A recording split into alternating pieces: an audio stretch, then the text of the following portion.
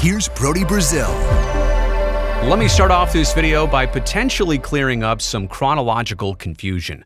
July 4th, 1776, as you know, is when the United States declared its independence.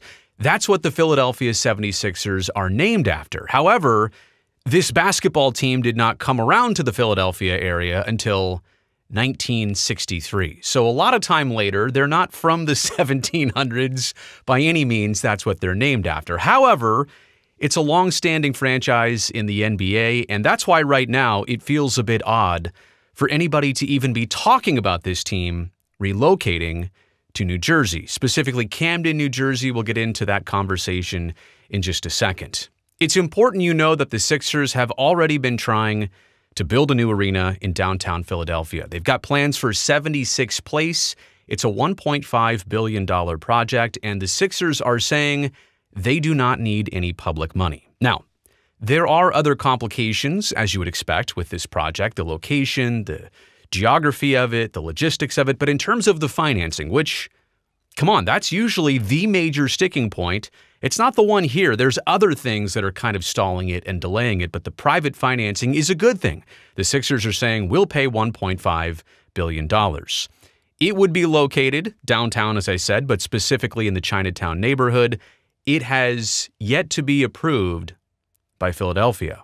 And there are some issues with research and what consultants have said. In fact, as recent as August 26th, a report came back about the location of this plan.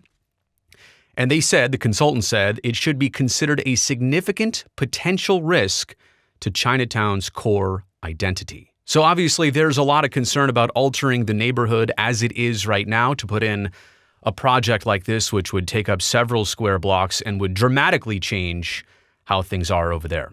The Sixers have a lease that ends at Wells Fargo Arena in the year 2031. And to be perfectly honest, by the year 2031, if they were still playing there, it would be one of the older arenas in basketball, and obviously the Flyers play there too. So in hockey as well, it served them for a very long time. It's in that core complex of football, baseball, and basketball and hockey stadiums all in one block. And so the Sixers want to move. They want to come downtown. They want to change things. And so they're already kind of ahead of the curve here for 2031. I'll quickly show you the renderings. Of course, they're exactly what you would expect. They're fancy, they're fantastic. I love all that LED screen on the front facade. I think it's very cool. Also take note, it's a square building, but in the back there, you see it's called 76 Towers. So that's the residential aspect of it. I'll talk about that part of it in just a second. So it's not just a building, it's not just an arena, because nobody can do that anymore. They can't just build the venue they want. They have to attach something else to it. So here's the details on that. Not just the downtown arena, but 395 units of residential. 20% of that 395 are supposed to be slotted out as affordable housing. They want to start construction by 2028.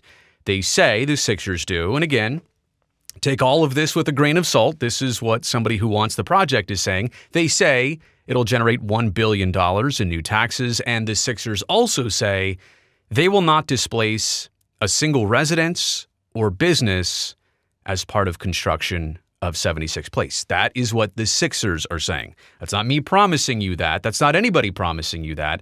That's what the Sixers are saying about their plans. Obviously, it's not just the building, it's the neighborhood around it and what they're trying to do. Some people want this change. You can find on the internet there's plenty of opposition to this change. That's not, for me, what this video is all about. It's only important you know there are some sticking points in terms of Philadelphians. Ooh, am I saying that right? Philadelphians who don't necessarily want this project to be here. Maybe they're okay with it somewhere else, but not specifically here. But again, the renderings on the inside, that LED screen, that ribbon around the top, that's what all the new sports venues are doing. It's not just a hanging scoreboard anymore. It's a big halo around the inside. That's pretty fantastic. So enter New Jersey. We haven't even talked about New Jersey yet. That's the whole point of this video. Because of the sticking points in Philadelphia, New Jersey's over there saying, hey, you guys having some problems? According to the Associated Press, the state of New Jersey has offered $400 million in tax credits for a mixed-use development in Camden, New Jersey, a waterfront property there.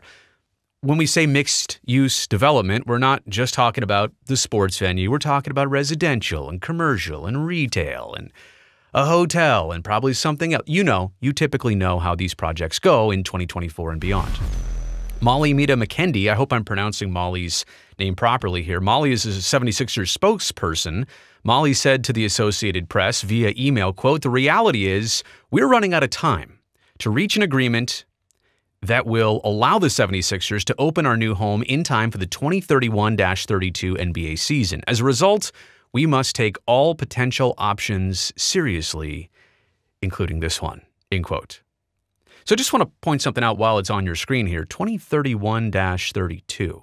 And they said construction even for 76 Place was like 2028. Now, all of that seems reasonable. 28, 29, 30, 31. Like, that's a long time for a basketball arena of that size, 3-4 years. That's plenty of time. And even that is still, let's call it 3+ years away from when you'd need to start construction. So to say that we're running out of time to allow the 76ers to open our new home, I don't know that running out of time is it, but I think understanding the timeline, not getting any longer in the process, is what they're trying to avoid. The 76ers want to move forward. They're creating a sense of urgency. Of course, everything's going to happen in due time, but there's a lot of time left to figure this out. This is not like a today, tomorrow, next week, next month type thing. There's a lot of years left for the Sixers to work something out. I get it. Wells Fargo Arena is not getting any younger, and their lease does end in 2031, and that's why they want to move out. They want to honor the lease and then move right out. But the point is, I don't know that the rush is as urgent as the basketball team might lead you to believe. So, do I think this is serious? No.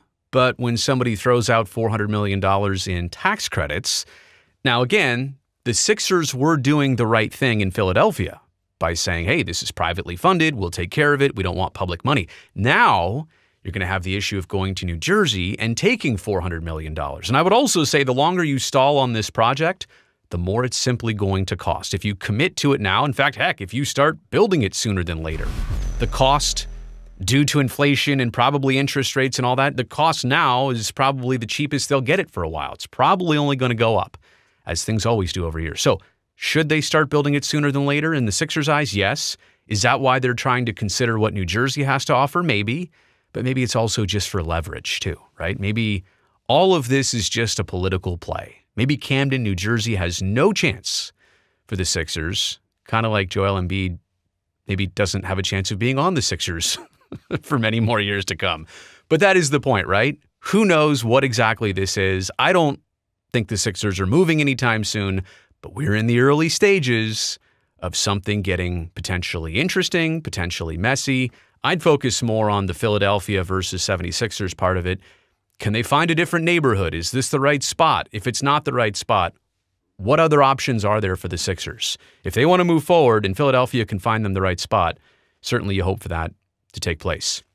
You've made it here to the end of the video. I really appreciate that. Thumbs up down below. That greatly helps me in this video and this channel. I would like that, but I would also love it even more if you just take one quick second to go down there, make sure you've hit that subscribe button. That way I definitely get to see you back here next time.